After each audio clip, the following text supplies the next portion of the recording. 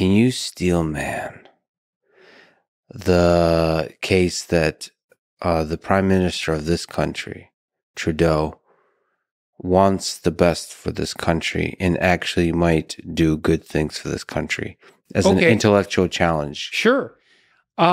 He seems to get along well with his wife. He has some kids. There's no sexual scandals. And he's in a position where that could easily be the case. He seems to have done some good things on the oceanic management front. He's put a fair bit of Canada's oceans into marine protected areas, and that might be his most fundamental legacy, if it's real. I've been trying to get information about the actual reality of the protection, and I haven't been able to do that. But that's a good thing. So sorry, the family thing is there's some aspect speaks to his character. His character. There is some aspect to him that makes him a good man. Well, in that sense, I mean, there's the evidence there. You know, I mean, he's not a Jeffrey Epstein profligate on the sexual front, so that's something. And his wife, they seem to have a real marriage, and he has kids, so good for him. That's a good start, by the way, for a leader. Yeah, right. To be a good man. Well, then I also thought, okay, well, after the Liberals had brought in a Harvard intellectual who was a Canadian to be their last leader, he didn't work out. And then they're flailing about for a leader. And the Liberals in Canada are pretty good at maintaining power and leadership and have been the dominant governing party in Canada for a long time.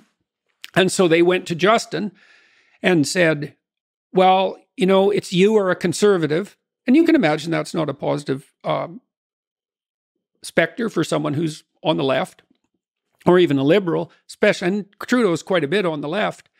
And they said, we need you to run.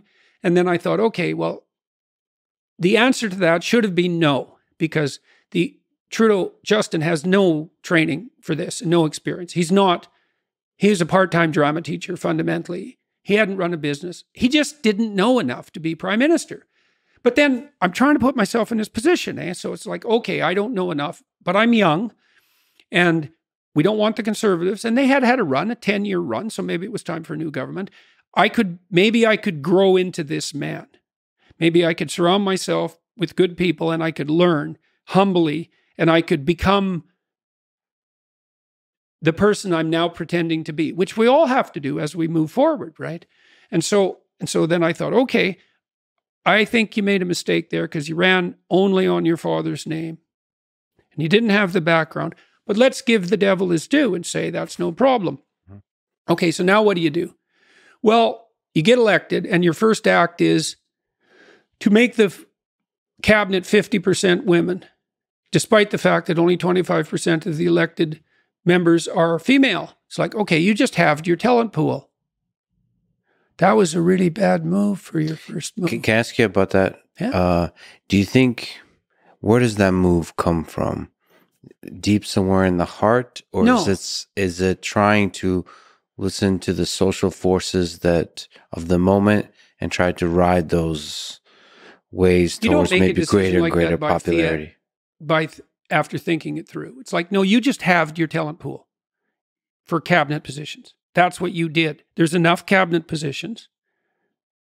You could argue that each of them met threshold. It's like, there's a big difference between threshold and excellent. So you don't think that came from a place of compassion? I don't care if it did. I don't regard compassion as a virtue. Compassion is a reflex, not a virtue. You don't think... Judicious compassion is a virtue. Wait a minute. Compassion can come deep from the human heart and the human mind, I think. Are we talking about the same kind of compassion? Yes. Trying to understand the suffering Treating of the world? adults like infants is not virtuous. I see. But well, compassion isn't treating adults like infants. I mean, those are just terms. Are you sure? Okay. Whatever the term is, maybe love is maybe the better word. Compassion is? I mean, I suppose I'm speaking to love. You don't think those ideas came from concern? Love is compassion. You don't think love is a blend of compassion and encouragement and truth. Love's complicated, man. Yeah, if I love you, things in it, if I love you, is it compassion or encouragement you want from me? Yeah, it's a dance. Love is definitely a dance of two humans. Ultimately, that leads to the growth of both. Well, that's the thing. The growth element is crucial. Yeah, because to foster the growth element, that requires judgment, compassion, and judgment. Well, even and have been conceptualized this way forever, two hands of God, mercy and justice. They have to operate in tandem, right? And mercy is, flawed as you are, you're acceptable. It's like, well, do you want that? Do you want your flaws to be acceptable? And the answer to that is no. It's like, well, that's where the judgment comes in. It's like, but you could be better. You could be more than you are. And that's the maternal and the paternal in some fundamental sense. And there has to be an active exchange of information between those two poles. So even if Trudeau was motivated by compassion, and it's like, yeah, just how loving are you, first of all? No, it was a really bad decision. And then he's expressed contempt for monetary policy. I'm not interested in monetary policy. It's like, okay, but you're prime minister. And he's expressed admiration for the Chinese Communist Party because they can be very efficient in their pursuit of environmental goals. It's like, oh yeah, efficiency, eh? The efficiency of the tyranny in the service of your terror. And I've watched him repeatedly, and I've listened to him a lot, and I've tried to do that clinically and with some degree of dispassion. And that's hard too, because his father, Pierre, devastated the West in 1982 with the national energy policy. And Trudeau is doing exactly the same thing again. And so as a Westerner as well, I have an inbuilt animus, and one that's well-deserved, because Central Canada, especially the glittery, literati elite types in the Ottawa, Montreal, Toronto triangle, have exploited the West and expressed contempt for the West far too much for far too long. And that's accelerating at the moment, for example, with Trudeau's recent attack on the Canadian farmers. He's an enemy of the oil and gas industry, which is an utter and absolute bloody catastrophe. And look what's happened in Europe, at least in partial consequence. And he's no friend to the farmers. So I've tried to steel man him, I try to put myself in the position of the people that I'm criticizing. I think he's a narcissist. Do you think there's a degree to which power changed him? If you're not suited for the position, if you're not the man for the position, you can be absolutely 100% sure that the power will corrupt you. How could it not? I mean, at the least, if you don't have the chops for the job, you have to devalue the job to the point where you can feel comfortable inhabiting it. So, yes, I think that it's corrupted him. And I mean, look at him doubling down. We wear masks in flights into Canada. We have to fill out an ArriveCAN bureaucratic form on our phones because a passport isn't good enough. We can't get a passport. What if you're 85 and you don't know how to use a smartphone? Oh, well, too bad for you.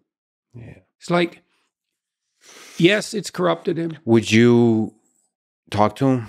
Well, if you were to sit down and talk with him and he wanted to talk, would you, and what kind of things would you talk about, perhaps on your podcast? I don't think I've ever said no to talking to anyone. So, which is, Would you, would that be a first, or would you make that conversation? Do you believe in the power of No, I'd conversation ask in him. those kinds of contexts? No, if he was willing to talk to me, I'd talk, because I'd like to ask him. I have lots of things I'd like to ask him about. I mean, I've had political types in Canada on my podcast and tried to ask them questions. So I'd like to know. Is there something? And maybe I've got a big part of him wrong. Yes. And I probably do. But my observation has been that every chance he had to retreat from his pharaonic position, let's say, he doubled down. And our parliament is not running for the next year. It's still Zoom in. It's still COVID lockdown parliament for the next year. It's already been fatally compromised, perhaps, by the lockdowns for the last couple of years. And this is Parliament we're talking about. Yeah. There's a kind of paralysis, fear-driven paralysis that also, in part, some of the most brilliant people I know are lost in this paralysis. I don't think people assign a word to it, but it's almost like a fear of this unknown thing that lurks in the shadows. And that, unfortunately, that fear is leveraged by people that, who aren't in academic circles, who aren't faculty or students and so on, are more in administration, and they start to use that fear, which makes me quite uncomfortable. It does lend people in the positions of power who are not good at handling that power to become slowly, day by day, a little bit more corrupt. I was really trying to figure out, the last 2 weeks, thinking this through. It's like, how do you know? Let's say someone asked me a question in the YouTube comment. He said, well, why can I trust your advice on the environmental front? And I thought, that's a really good question. Okay, let's see if we can figure out the principles by which the advice would be trustworthy. Okay, how do you know it's not trustworthy?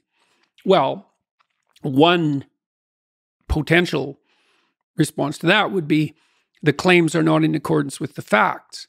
But, facts are tricky things, and it depends on where you look for them. So that's a tough one to get right because, for example, Lomberg's fundamental critics argue about his facts, not just his interpretation of them.